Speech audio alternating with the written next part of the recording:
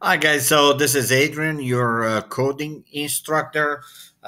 Today I'm back with this sensor, this VR sensor in VEX robotics coding that basically tells the robot where it is.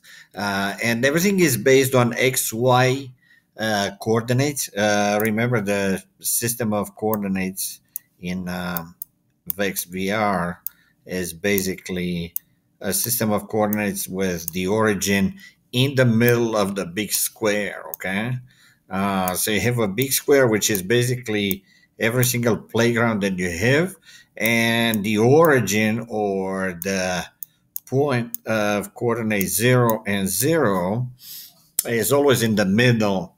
Okay, up here you're around 900,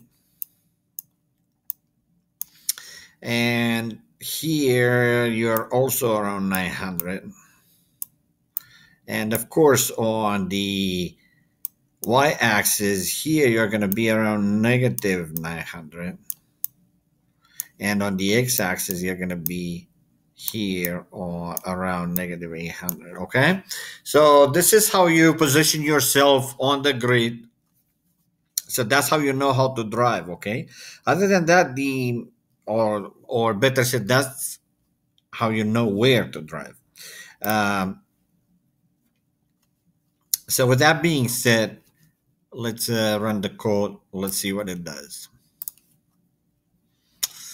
And this is on the castle crasher, where basically my objective is to crash all the cubes of the castle. So first I'm going to crash this one. I'm going to go up and I'm going to drive all the way up there, make it right. I'm going to crash this one here, and then I'm going to come down. And as I drive, folks, please observe here under sensors on the upper right side of the screen that I'm keeping track of my position coordinates in X and Y and millimeters. This is a really good way of keeping track of that. Of course, you also have it up here. Uh, but this is better because that's how you track the content and value of some of your variables. Okay, so with this I crashed all the components of this castles, and now I will explain the code a little bit. So the code is fairly straightforward. As soon as I start, I'm gonna drive forward, and obviously I'm facing up when I start, and I'm down there at the bottom. So I will go. I will wait. I will drive forward and wait until position Y in millimeters is greater than 700. Here I have to put greater than 700 and not equal 700. It will not work with equal. I mean, try it out, but you will see that it will keep driving it. It will crash.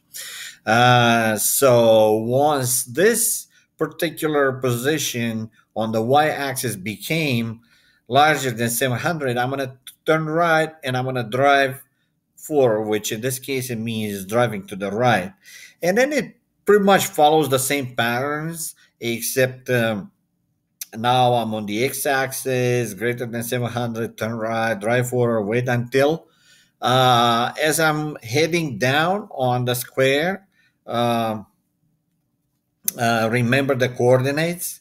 I'm going to move into the negatives. Here, don't make the mistake to put greater than negative 700 because it will not drive enough. Here, you want to use less than negative 700, which is going to be down below. And the same thing for x-axis. I'm going to turn finally on the left downstairs corner. I'm going to turn right for 90 degrees, head up, and uh, here I drove a little more, about 800 positive, to make it to the middle of that block. Just that's just how the castles are, the blocks of the castles are configured. But this is essentially what it is. It's very straightforward, and I will see you next time. Thank you for watching.